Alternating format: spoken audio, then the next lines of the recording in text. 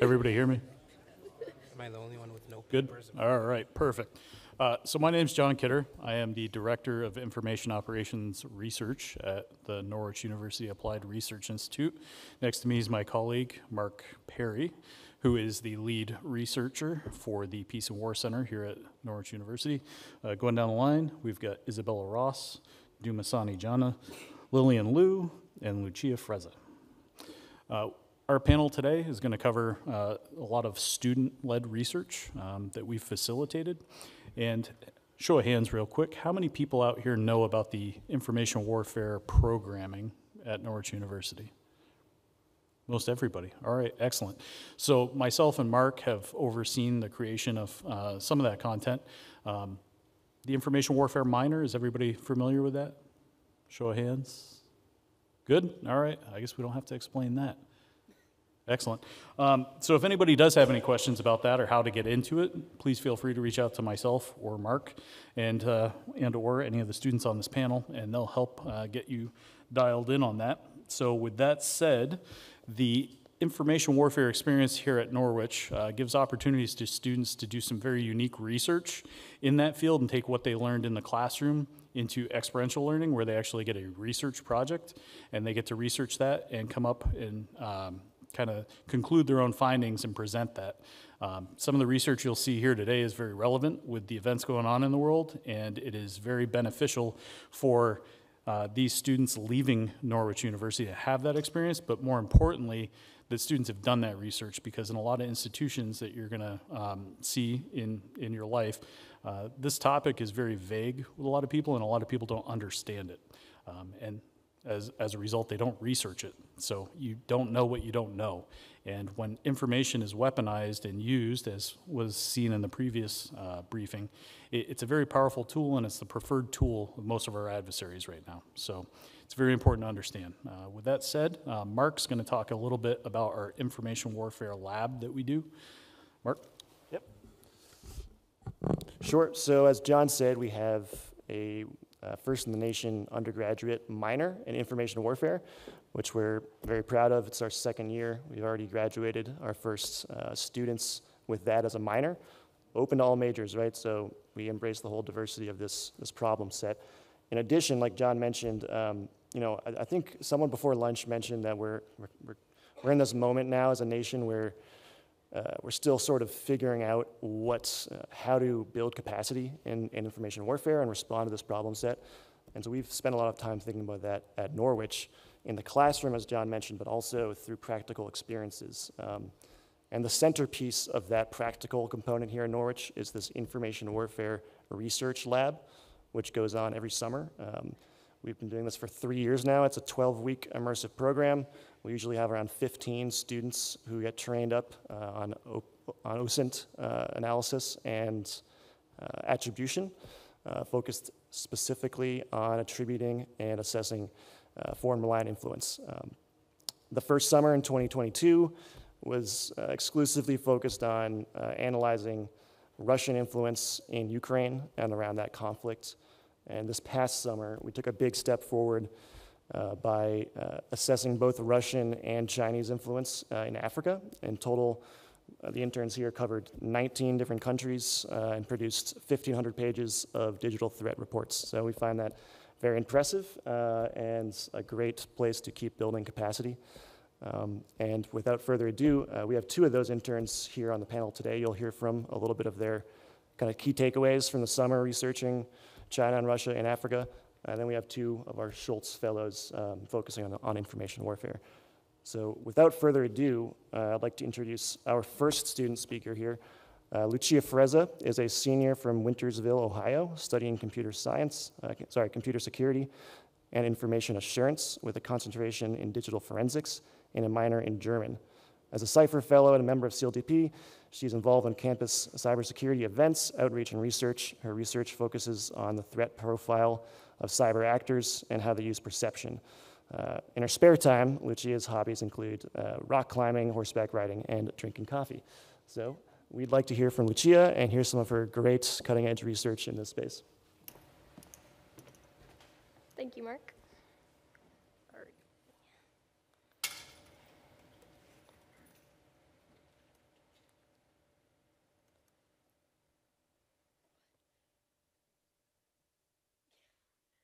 Alrighty, while that loads up. Hello, my name is Lucia Frezza. Thank you, Mark, for the introduction. I'm a senior here at Norwich studying computer security, information assurance, and today I'm talking about Anonymous Sedan, the cyber threat actor turned social media influencer. Basically, how this independent cyber threat actor group leverages perception in its cyber operations against Israel. So, most importantly is understanding this intersection between influence and cyber warfare.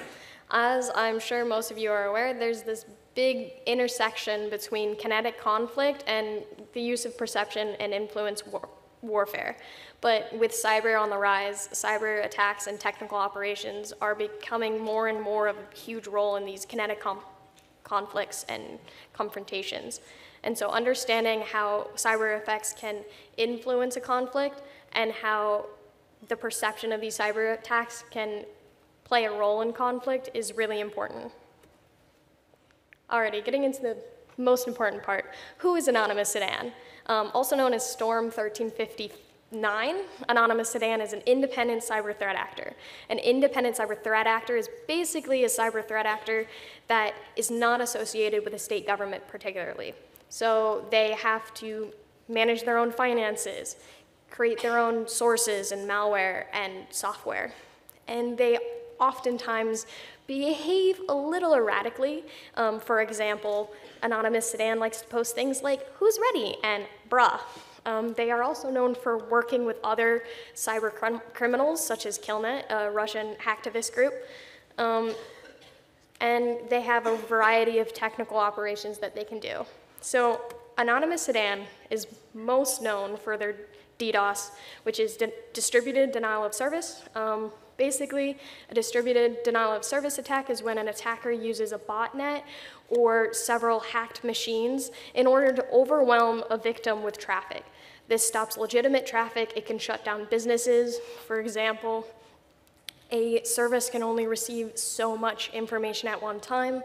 A DDoS would basically effectively, shut down all legitimate communication to that victim. Now, as mentioned previously, they have to deal with their own finances, and Anonymous Sedan does this in a way that's not like other hacktivist or hacker groups like themselves. They sell their services. Basically, they ran it as a business, a DDoS as a service kind of deal. So they use this thing called Infra Shutdown, which is a software, and it is basically a DDoS package that they sell and run for customers.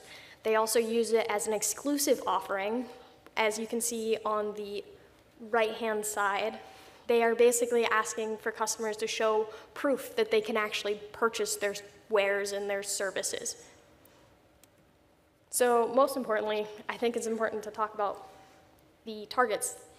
So as with any group, they will target the US, Kenya, UK, Israel, things that are against or for their cause, but also the industries. Now, most hacktivist groups, a hacktivist is a group that does something for a cause, hacks someone for a cause, is looking at who they target. Most hacktivists will target things like news sources and disinformation campaigns, what they deem as disinformation.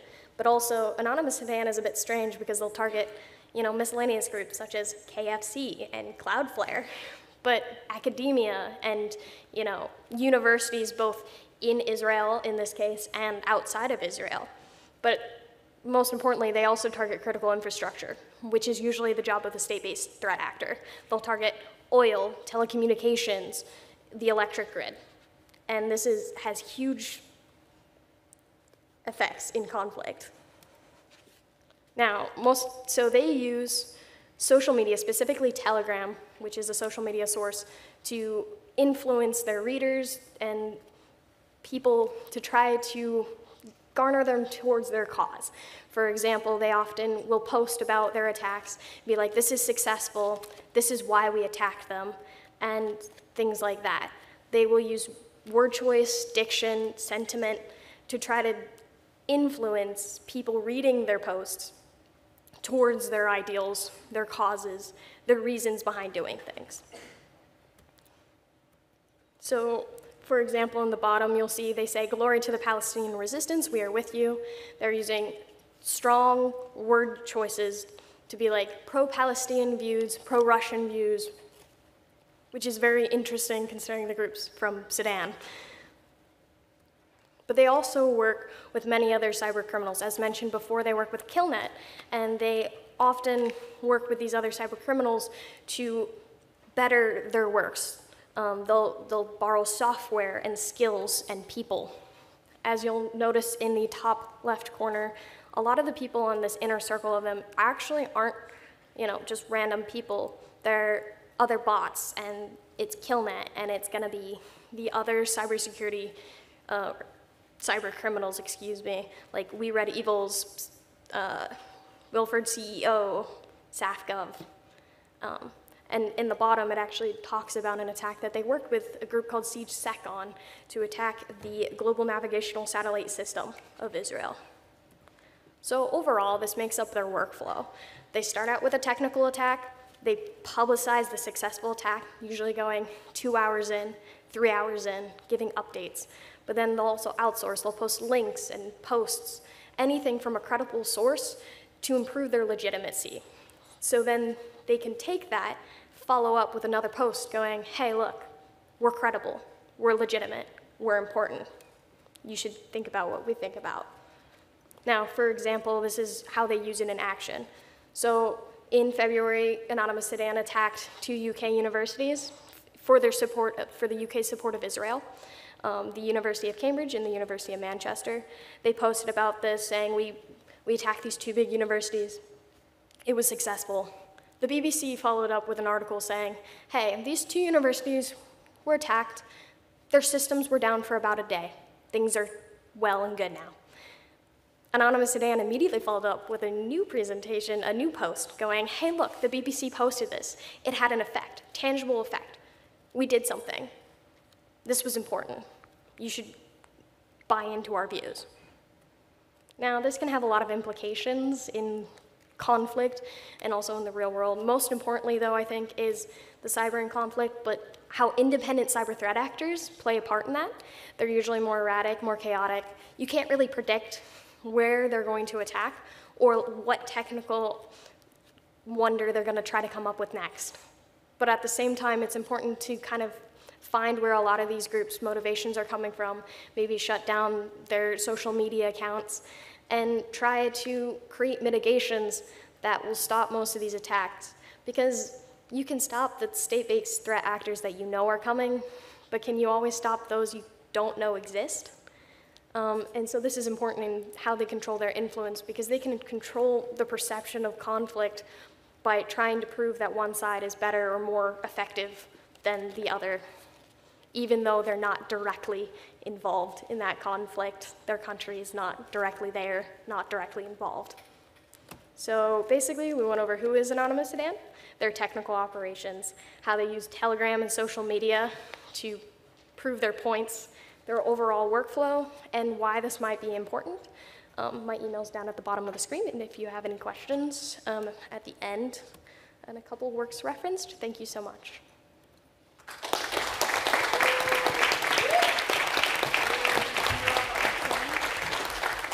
Thank you, Lucia. And yes, we will, if I could ask the audience please to note down your questions for any individual presenters, and we can get to them at the end of the panel. Our next presenter is Lillian Liu. She is a junior from Tucson, Arizona, pursuing studies in the 4+1 Accelerated Master's Program in Computer Security and Information Assurance with a concentration in digital forensics. She's also minoring in Chinese information warfare, history, and naval studies. On campus, Lillian is actively involved in several activities, including the Corps of Cadets, CLDP, Women's Rugby, and the campus newspaper. She's also working towards an Army intelligence contract with aspirations to serve in a 3-letter agency. Lillian?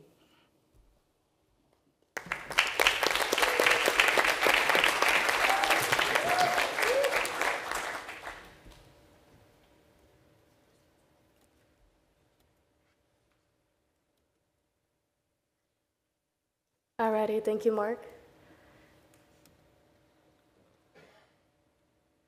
All right. So, in allude to the topic of this year for the Military Symposium, Perception Wars, the Battle Control Reality, my case study is specifically going to be concerning on Israel's military use of AI in the current Israel and Hamas conflict. I'll be examining the media options and outlets that is going to be shaping perception battles. Okay, so what is going on today?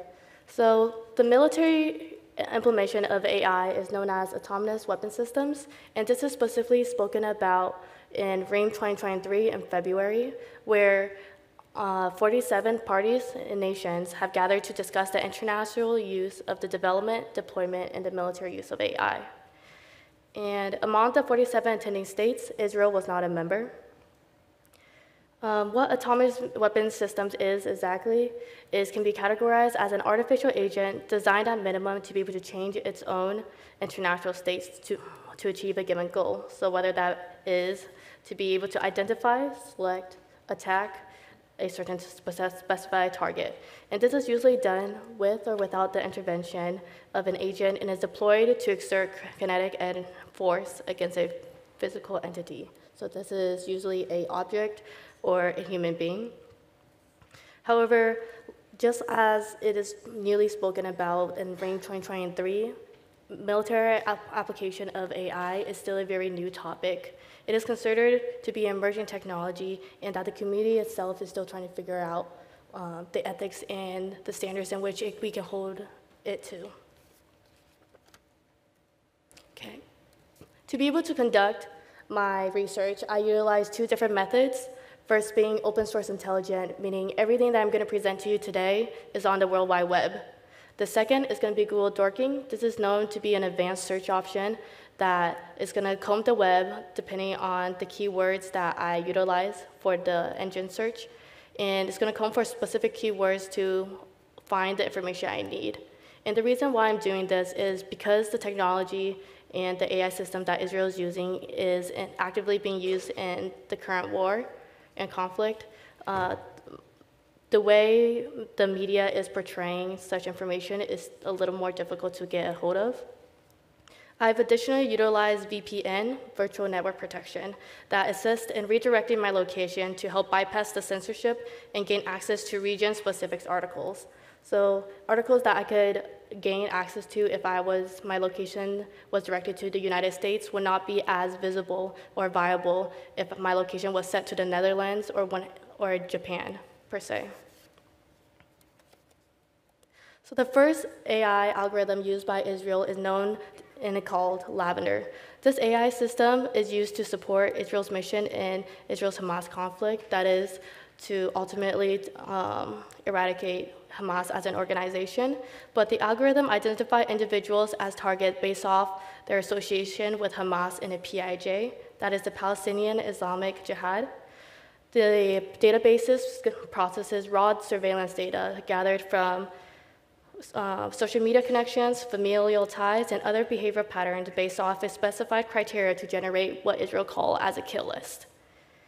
Before Lavender's deployment, the target selection was a complex process designed to ensure that the targets were regionally high levels of the military. However, after the Hamas surprise attack on October 7th, 2023, the criteria was set to systemize the detection of all military operatives, regardless of their rank.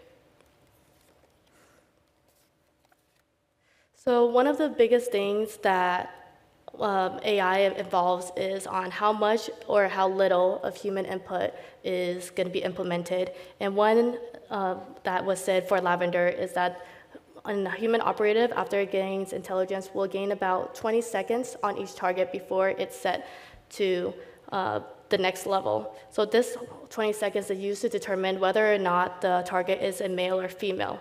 If it was a female, the target would be removed and would not be considered any longer.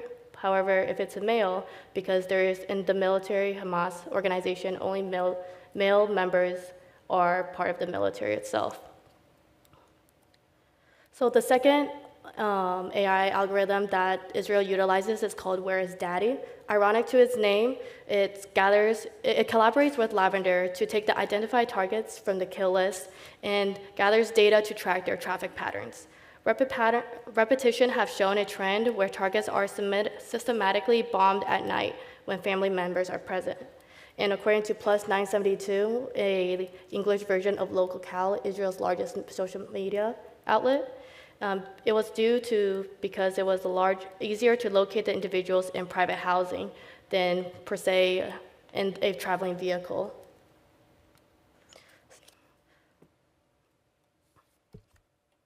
Okay. So the third AI algorithm used is what Israel call Habasora, or AKA the gospel. This AI algorithm takes the information gathered from the first two initial algorithms, and it's going to be used to identify airstrike targets, specifically individual operators in military equipment like rocket launchers or military bases and medical centers. So the gospel won the Innovation Award in 2020, and it's acknowledged by the IDF as a prone offensive method of locating Hamas operatives. And however, the specific identification method remains classified. It is likely to have retrieved text messages, its data from text messages, satellite imagery, and drone footages. So in conclusion of these three algorithms, based off of the data that it gathers and concludes in, it's going to be automatically sent to an application called the Pillar of Fire that is automatically installed to military-issued smartphones carried by commanders. This is going to allow them to have an automatic and fast input and conclusion on whether or not an airstrike should be pursued and whether or not the target itself should be launched at all. So it is important to note here that news outlets based in Gaza are facing significant challenges in reporting about the ongoing war and blockade due to regional media operations, and much of the reports about the situation in Gaza often comes from international media organization or the Palestinian journalists working with foreign outlets. Therefore, a lot of the information gathered through open source intelligence was more Israel biased due to the open publication of Israel's news media and the censorship that Gaza is facing at this moment. Okay, so in conclusion, with AI continuously improving to redefine its field of use, its strategic aspect is no exception. Tal Miriam, lecturer at Hebrew University in Jerusalem, with experience with Israelis military targeting operations, states, what used to take 20 intel officers to produce 500 to 100 targets in 1 year, the gospel itself and its associated algorithms can suggest about 200 targets within 10 to 12 days. This means that the military incorporation of AI has significantly cut down the amount of time and the decision-making progress. Artificial intelligence itself is not inherently good or bad, but the way we apply it is going to dictate the light in which it's going to be perceived. And that is why the media outlets, analyzing the media outlets is significantly important here, because based off of what the targeted audience is going to see, it's also going to be how they're going to view AI in its military applications. So I wish to touch one more upon REAM 2023 that hosted 24 attending states on its international consensus on the development and the deployment and the use of AI, because this is such a new emerging technology, the ethics and the standards in which we can put AI to is still unknown at this moment. But however, the United States themselves, after this conference period, they published a document called Political Declaration of the Responsible Military Use of AI and Autonomy, and it's going to be a guide for the country on the development, deployment, and the use of AI technologies specifically for defensive purposes. Thank you very much.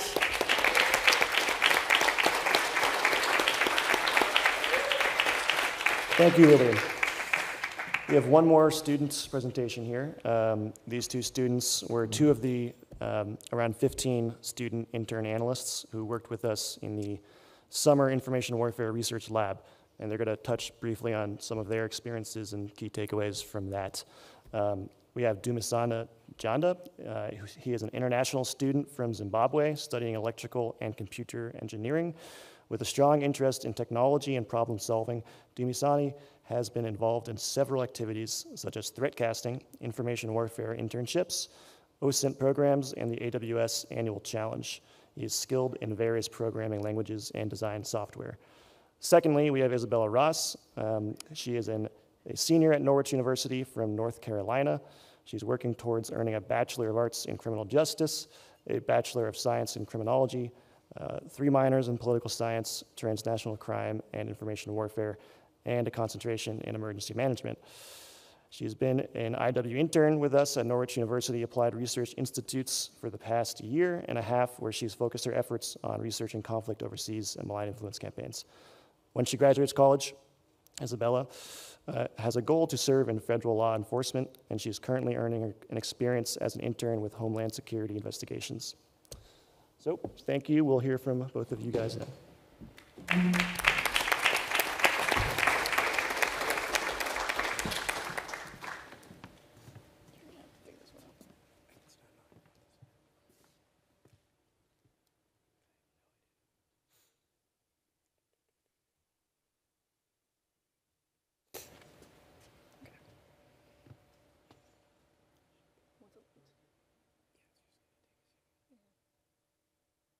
Alrighty, good afternoon, everybody. So today, as Mark stated, Dumasani and I are going to be going over our research from the past summer.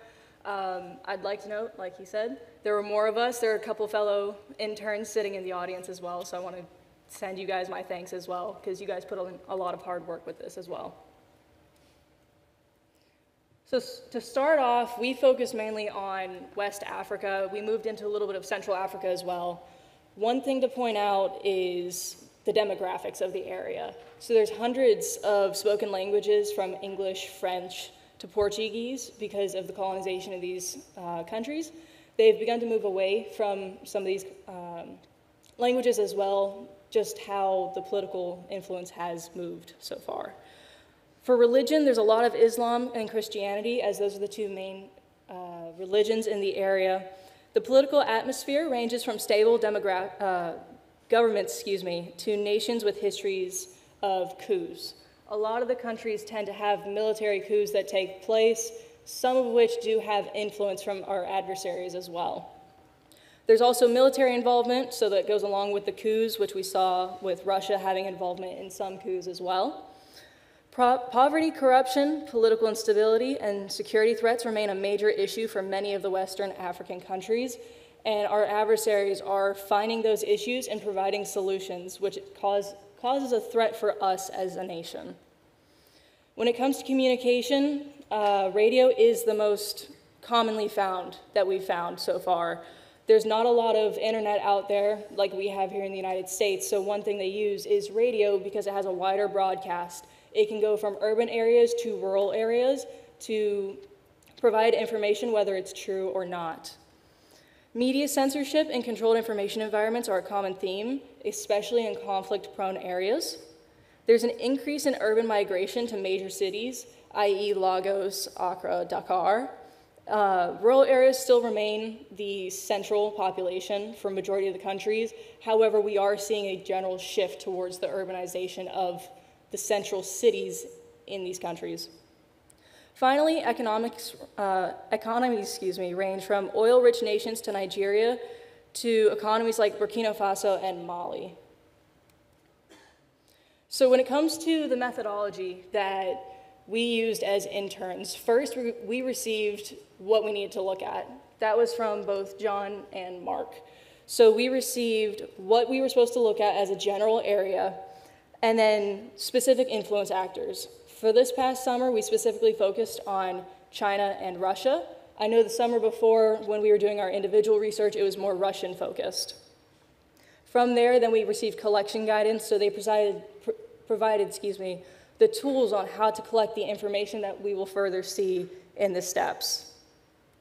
Second was defining the area of research. So even though we were provided West Africa as a whole, it was then broken down into 3 central specific areas. My team, including Dumasani, we focused on Section 2. We had Section 1 and Section 3 focus more on coastal areas and then more inland as well. Then we found areas of interest, which would include major cities, but also looking at the rural areas that I was talking about earlier, because a lot of the rural areas include the farmers who receive the communication, especially if they don't go into those cities. Next was analyzing the information environment. This included the idea of creating a country report. So when we received the first country, I can't remember off the top of my head which one we did first, but which one? It was Senegal, excuse me. So we focused on Senegal first, and we did a deep dive into their background, because how can you research something that you know nothing about? So we looked at their information environment, what sort of technologies they had, what their economy looks like, military, and political landscape. These aspects opened the doors to what specific areas of influence we should be looking at. Next was identifying the PRC and Russian malign influence. So this was doing the open source intelligence that Lillian was talking about. We had tools such as OSINT techniques, OSINT Intel, and then we also, a couple of us received a textbook that we could go through for tools as well. Because some of these domains were online, whether Chinese or Russian, we used a source that would place our IP address in a different location to protect our individual machines and ourselves and information. Next was then analyzing the PRC and Russian influence ecosystem. Once we did the data collection, we then had to actually understand what we were seeing. And I'll have an example of this on the next slide. But seeing the connections that Russia wasn't just doing Russian stuff. China wasn't just focusing on China. There were links together between the two, which is called convergence. Oh, there it goes. Finally, with all of this information, one thing that Mark brought up was we compiled a report that was 1,500 pages across all of the interns. This report included a massive DIME report for the National Pillars of Influence, It included all of our threat reports on the domain analysis. We also did threat reports on companies and specific individuals. Some of them were CEOs or political actors that did have connections to the PRC or Russia. So this is just one example of a country map that I created with my team. So I know it's a little bit hard to see in the back with the select icons, but all of the orange are companies that we found are connected to domains that we researched, and then we would link them back to their respective malign countries. This one is a little bit difficult compared to some of the other ones that I've created, but on the very far right, you'll see the Russian influence, and then everything on the left is majority of Chinese influence. So you can see, this was for Guinea, the country of Guinea. You can see that China has a lot more influence in Guinea than Russia does. But that could also mean that Russia's more discreet with what they're doing. So that's where we step in and try to find those links as much as we can with the open source intelligence tools that we have available. Then what we have here is an example of one of the domains that we went through. This one was particularly interesting because we see different information compared to what we were consistently seeing with domains. We found an individual who is the founder of this domain who had political influence within Guinea and also seems to be posted across several different pro-China posting content domains. So this domain particularly, as you can see in the article to the left-hand side, posts pro-China content mainly, and this was an extract from less than 30 days ago. So this shows that they are consistently posting pro-China content and it's up to date. So the way we attribute the threat levels to these domains is that we split it into 3 different sections. First being behavioral, the second being contextual, and the third being technical. Contextual being what do they post on their domain. That is what we see the article there. And what is the context of that information? Are they supporting China or are they against China? Are they supporting Russia or are they against Russia? That is the contextual evidence. The behavioral evidence would be how often do they post this information? How many followers do they have on their social media? How many people view these pages on a daily basis? That would fall under the behavioral evidence. And then under the technical evidence, which is where we usually struggle a little bit because of because of the covert and gray nature of these domains is that that's where we find the ownership of the domain and where its servers are located and when it was created and how long it has been up and running, if there have been any other past versions of the same domain. We do a lot of research into the technical aspect of the domain itself to try and find the connections, as Isabella showed before, to other companies and to other threat actors as well. And then for strategic objectives, what we do is we use this acronym, DIME, which makes use of diplomacy, information, military, and economic standpoints for each threat actor. And we divided this between China and Russia and tried to see if there were any similarities or differences between the way they approach the influence that they have in these regions. The first being diplomacy. We noticed that both China and Russia have very strong diplomatic relations with this region and in several countries as well. We noticed that the information structure and the spread of information is very high, and there's increased infrastructural development from China to support this information spread. We realized that in Senegal, China is actually funding the development of cellular towers, using one of their companies, Huawei, to build these cell towers and provide internet access to all of these people. And your guess is as strong as mine what they're going to be sending on these cell towers.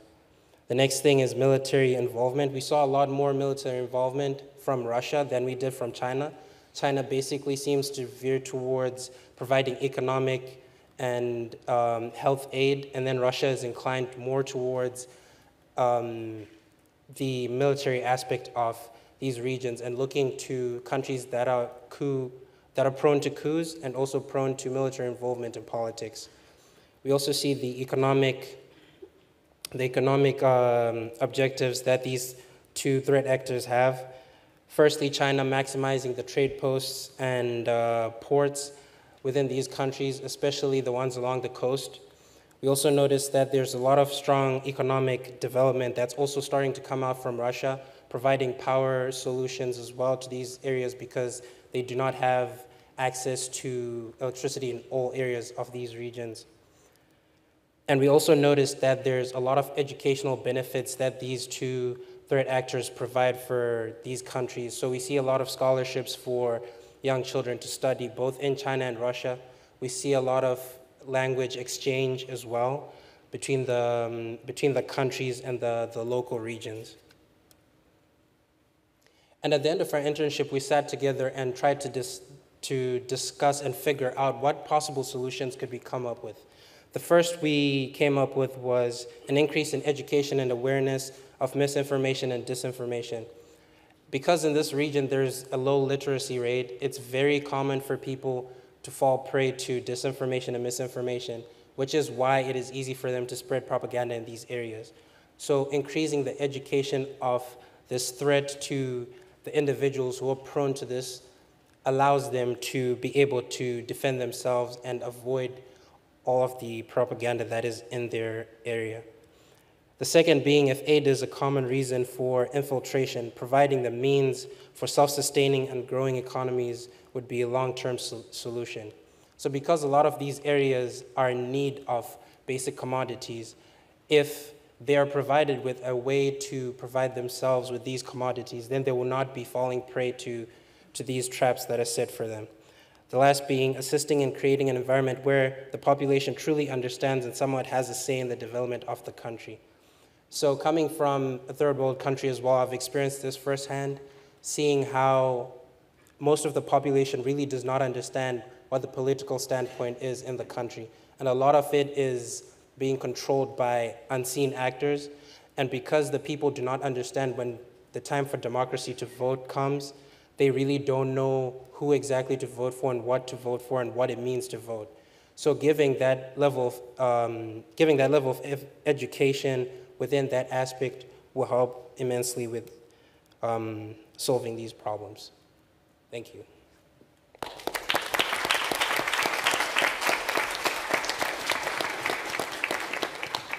Thank you very much. We will do a couple short panel questions, and if people want to queue up for audience questions, we can move to that next.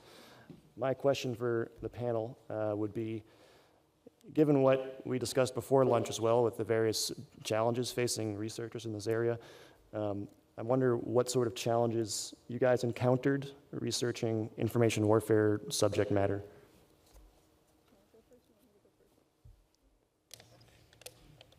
So I think one of the biggest challenges that I faced was hitting some of the paywalls and firewalls. When we're doing the open source intelligence, some of the sites and domains that we're researching don't want people to know what's on there unless you're paying for it. This can be both US sources, but also European and African sources that have these paywalls. Other than that, I think that the toolbox that we were provided did give a great benefit to us because, I mean, we found 1,500 pages worth of information, which is incredible. But I'd say mainly the firewalls and the private servers and the paywalls. Another thing that we noticed that we had a few problems with was being able to access radio stations, because in this region, in the regions we were working with, a lot of the information was spread through radio stations. So having software that would be able to give us speech to text information that we can go through in real time was a big challenge for us. So that was I think another main issue we had. So one of the biggest challenges I had was analyzing media outlets in real time. So when I first started my research back in June, a lot of the information on the web wasn't as viable as it is today, just due from the time difference and how long we were into that conflict. And being able to find terms and the airstrikes and about anything about the AI algorithm itself was a lot more difficult to find because none of Israel's media options per se had directly linked it back directly to the algorithm itself. And so instead, what I had to do was go through an indirect way of searching through key terms like airstrike, Hamas, conflicts, and trying to match the time and with the technology being used. Going off of that idea of time, I think influence operations is hard because while there are tangible outcomes, it's hard to quantify them, and it's hard to see how that is happening in real time, as you know, the smallest experiences change how something happens. And so it was hard to find ways to quantify the information that we were getting, the tangible effects of what people were saying, and like what posts, what the effects actually were on people reading them.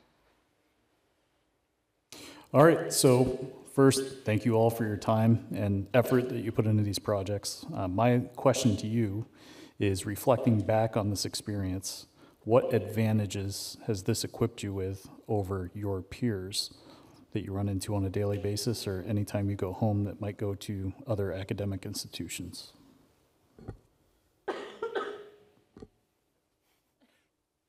So I think my background kind of helped first with setting me apart. I'm not the same background as Dumi, but my mother was in a country, or she was raised in a country where the USSR was heavily involved. So she had that background. So I started having those conversations with her growing up and taking that experience and really setting forth how it impacted this internship and my understanding, I think sets me apart because I already had a little bit of understanding regarding how Russia interacts and acts as an outside source. And then taking that and applying it to the research really just boosted my understanding. But then doing a further deep dive, I now watch the news differently. I view stuff and I take sources with a grain of salt. I will do extra research on top of seeing just headlines. And then having those conversations with my peers is something interesting because it's scientifically known that a lot of people tend to just focus on the titles of articles and not do the research. So having those conversations and trying to educate my peers, but also educate high school students when they come on campus, I think that really helps me set myself apart. For me, I think my biggest thing was getting over my biases. Growing up, a lot of the companies and radio stations and stuff that I got to see during the internship, it was an eye-opener to see that, oh, there's actually connections to China, there's connections to Russia there. But these were main sources of information spread like throughout the country. So being able to see that and experience it firsthand, the other side of the same story, it was an eye-opener for me, and getting to experience that is a game changer as well. So that's something that definitely I think sets me apart from my peers, and I think even other interns of the program who are also African students or international students can say the same thing and testify that it really is an eye-opener getting to see and experience the same type of information, but from the other side, where you get to see where it's originating from and who is benefiting from this information being spread. So in addition to being a cyber major, I believe that my experience this summer with the use of stock internship has led me to guide my research a little bit more. So this summer, I was attached to the 8th Psychological Operation Group, where among them, I was able to interact and gain experience on how to generalize my media, especially the research added on. A lot of my mentors from that group helped me with being able to analyze and focus that bias away from how the technology is being perceived by the media source, and focus on the facts rather than looking at the specifics on how it's being influencing the country itself. So I think coming from a cyber background, a technical cyber background, cyber and warfare is something that's becoming an up-and-coming topic. Everybody wants to know how countries might use it in conflict and to gain advantages. And so I think it was really interesting for me to learn about how independent cyber threat actors play into that field, but also why it's important that we don't just discredit them because they don't have the same background or funding that a state-based actor could have. And like the technical operations that some of these actors can do is just fairly interesting. Thank you. See, we have about a minute or two left here. If there is an audience question, we might have time for one. If anyone has a question. Okay.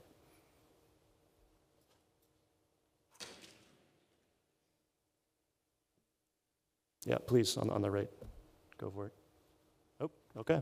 Back to the left. Very polite. My name's Edward Cahill. I was wondering, for all of you, how did language differences and maybe issues with different sources being in different languages affect your research? I'm sorry, the question was, how did language differences affect what? Your research, like finding sources and sources being in separate languages. I'll go first, Dan. So I think one thing that was really interesting for us when we were researching some of the Russian stuff is some of the domains will have English versions, same with the Chinese as well, but they'll have English versions and then they'll have Russian versions. So if you look on the English side, it's completely different. So their headlines, their content, everything's completely different, but once you hit the Russian tab and then just Google Translate or whatever translator you have attached to your machine, excuse me, it will show you what's actually being said. And having a comparison of the two is, to me, it's fairly interesting because it shows you what the Russian population, or at least those speaking and from the diaspora, have that background and what they're seeing versus what's being pushed to the other countries. So for me, it's seeing that balance between the two. For me, when I was looking into Israel's media options per se, a lot of the originally media from Israel, they had an English version of the news that they're publishing. And what got noticed by me was what the articles that were published on the English version was significantly different or even not available on the Israel original media portion, meaning that the targeted audience that's in the Israel version of the media is being guided in a different perception than the English version, where there's more of a different audience that can speak English. I'll move to the last question here. Hello. I was just curious about, because the third group, the last group there, mentioned that the Chinese were pushing the use of their own ISPs and internet service providers into West Africa and stuff like that. Are you guys seeing correlations with them trying to use this to gain control and leverage over the spread of information over in Africa, similar to how they control information spread over in China? Or is that a domain that they can't access? So what we realized also, as we mentioned at the beginning of our presentation, was we see a lot of information censorship in these regions by the government. So if we do have situations where China is controlling the information, it will be through the state, through the local state media. And the way they do that is because they've put in these investments in the infrastructure, they do have control, somewhat a level of control of this infrastructure and the internet per se. So yes, we did realize that there was a lot of censorship, and because of that censorship, they were cutting out. We also couldn't get access to some domains, and we noticed at some point there was a domain that we had access to at the beginning of the summer, and halfway through it was just gone. So it's situations like that where you can see that there's active involvement that's there, and there's a possibility that China does have a hand in terms of censorship. And my side as well was the journalism. So we found, I know that Dumi found this heavily at one point, there's a lot of journalism programs where journalists from Africa will go to China to train, and then they'll come back with already those influences happening, and then they'll start pushing that in their own media. So it's not just, oh, we're gonna push information to the country, it's we're gonna train your people to think this way and then proceed to push it out that way too. So that was another trend we found. Well, thank you very much for the questions, and thanks again for our 4 panelists here. Fantastic research, and I encourage anyone with more detailed, down-in-the-weeds questions to come up afterwards and speak to our panelists. Thanks.